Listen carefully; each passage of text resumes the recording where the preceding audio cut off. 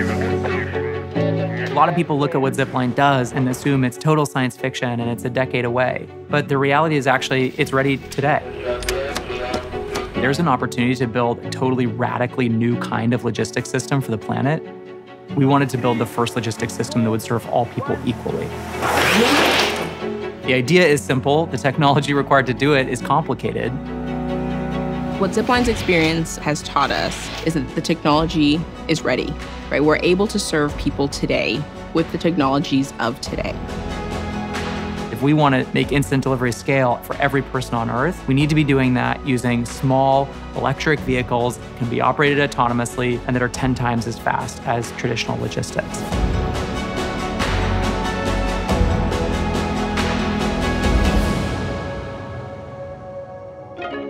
The drone is certainly the most visible part of what we do, but there's a whole set of technologies we develop that really enable us to do what we do. This ranges from software we've built that enable the regulators to oversee our aircraft in their airspace. It includes sensing technologies to sense other aircraft and avoid them, route planning software, weather forecasting tools. It's one thing to create a product that works the way it's supposed to every time. It's another thing to create an operation that works the way it's supposed to every time. And that's from start to finish, from how the product is designed, manufactured, flown, maintained, and then how, at the end of the day, provides a service to a customer. And at Zipline, we do all of that. The current system can deliver basically 100% of medical products and almost 85% of traditional packages just moving through e-commerce. Any of our partners can pull out the phone, press a button, and instantly request an autonomous instant delivery of a product that they need. That order goes out, gets put into a zip. The zip gets put onto a launcher, it's launched, and now it's flying autonomously out to the delivery site. When it gets there, it drops the package from the air, the zip turns around, flies back, lands, and is ready for the next zip. And at any given time, we have dozens of zips in the air doing exactly that to different parts of a country. Countries that have shown initiative and using it to transform health systems and totally change the way that their national infrastructure works. Welcome to the fulfillment operations area. You have medical products stored, the blood products are stored, where the vaccines are also kept, and where the products are generally packaged and sent across to their health facilities. Across the country, we serve 1,600 plus health facilities. It's very difficult for rural areas to store critical medical products on site. And so what we are doing in Zipline is to ensure that the supply chain is revolutionized into a system that is very responsive to what is actually happening on the field. 5.5 million children lose their lives every year due to lack of access to basic medical products. The technology has gotten to a point where there are no more excuses.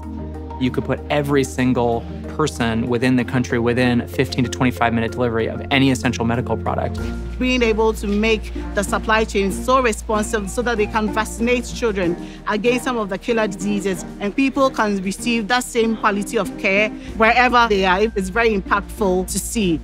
It has changed the system for us for the better. We are 100% sure of product availability.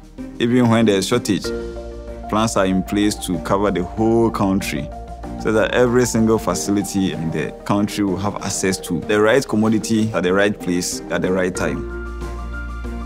Having operated for as long as Zipline has, we wanted to be thoughtful in how we lead so that not only can Zipline be successful, but the industry can be successful. As Zipline has brought our autonomous instant logistics to the US, we've been pretty excited to see that there are some big companies and health systems in the US who share our vision for what instant logistics can mean at national scale. If it's the middle of the night, you need a thermometer, you need diapers, whatever it might be. Technologies like this could solve that problem for customers. But what if it could land on the driveway in 10 minutes? It would completely transform the way you think about the items you want and the life that you want to lead. Customers here in Pea Ridge and the surrounding area will get access to the most cutting-edge delivery mechanism anywhere in the US before anyone else. 90% of America lives within about 10 miles of Walmart. The demand's already there, the items are already nearby, and we need something to close the gap between the two. If you live in a New York, if you live in a Singapore, if you live in a London, you don't realize how convenient your life has become because you have access. And even within those communities, there are food deserts, there are pharmacy deserts. Zipline adds a new dimension to access. Historically, transport has been a barrier to achieving good healthcare. Healthcare should be delivered as close to home as possible, where, when, and how people want it, and they should be able to afford it. And our partnership with Zipline, I think, is really designed to do that. If you can pull out a phone and talk to a doctor quickly and get a diagnosis, the health system should also have a way of saying, great, that product is going to be on your doorstep in 5 minutes, so you can stay at home and get better. This is going to be one of the most important tools for us to deliver highly equitable healthcare to people. We want to build that magical, simple experience that approximates teleportation.